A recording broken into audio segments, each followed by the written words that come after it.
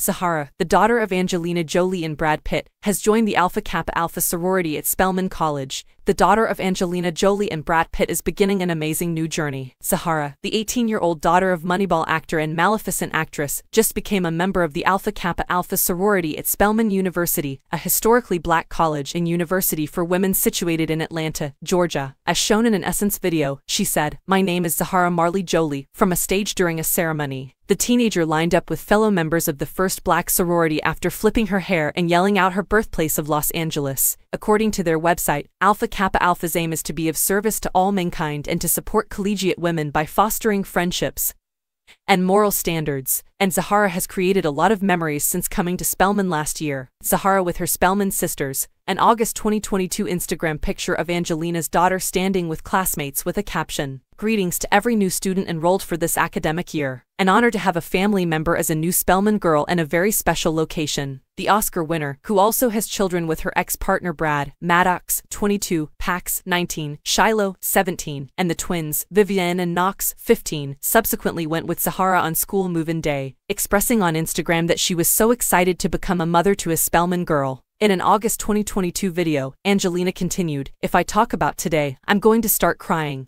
I haven't started crying yet, so hopefully I can hold it together."